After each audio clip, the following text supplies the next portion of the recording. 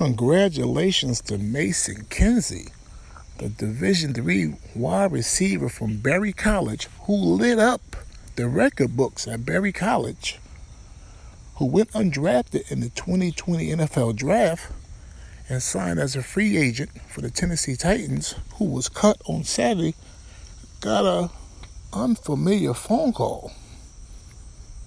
He got a phone call from Bill Belichick asking him to join the practice squad. Of course he said yeah. Look, when you're from a Division III school and you get any kind of NFL love, you can ball regardless of the level of the competition in college. If it's Division III, Division II, NAIA. So congratulations to Mason Kinsey. And he might have a shot to actually make the actual roster. New England likes smart guys who fit in, can adapt to their program. So if somebody gets hurt, he can make the active roster. Now, there's only about 15, 16 guys from Division III in the NFL.